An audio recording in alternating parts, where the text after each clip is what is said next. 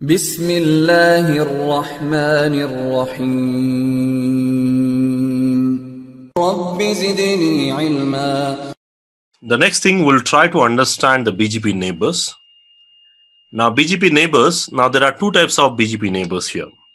One is internal and external BGP. But before we go ahead, like here you can see, just like we have OSPF neighborship or EBGP neighbors, here also we have BGP neighbors.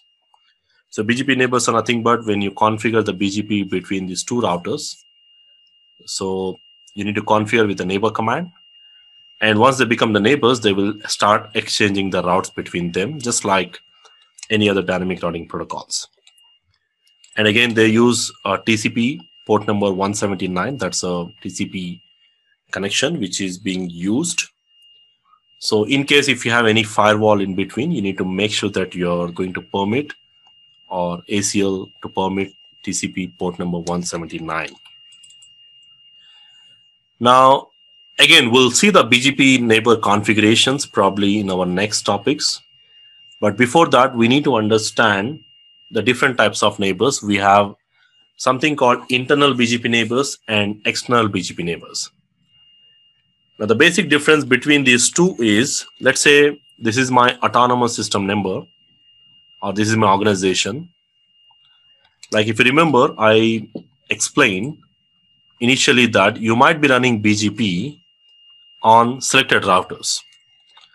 Like I said, this is my organization where all these routers, they are actually running OSPF or EBGP protocol.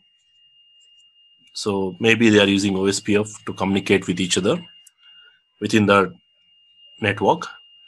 And you will be running BGP on selected routers, mostly the routers which connects to the service borders, the border routers.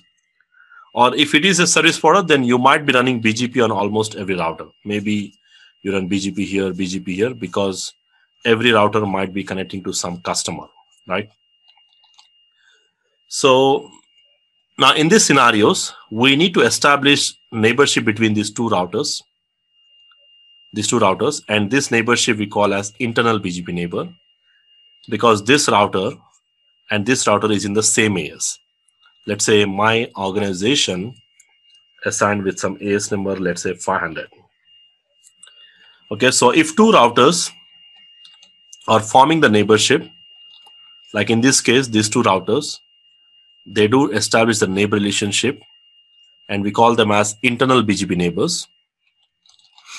Like I said here, you need to run IBGP between these two.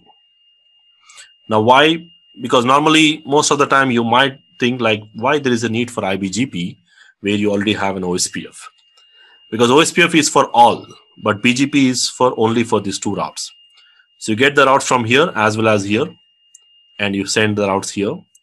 So if there is any problem here, still this router can go from here, right? So that's the reason you still run internal BGP neighbors between your selected routers. Similar way, we will be configuring this router and the service border router. Let's say service border is using AS1000. These two also will form neighborship. And here we call them as external BGP neighbors.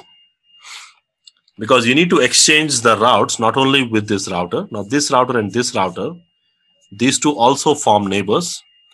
And because this router is in 65,200 and this is in 500, you still have neighborship between these two routers. And we call them as external BGP neighbors. Whereas when you're forming the neighborship between these two routers, we call them as internal BGP neighbors because they both belong to the same autonomous system number. So that's the difference between internal and the external BGP here.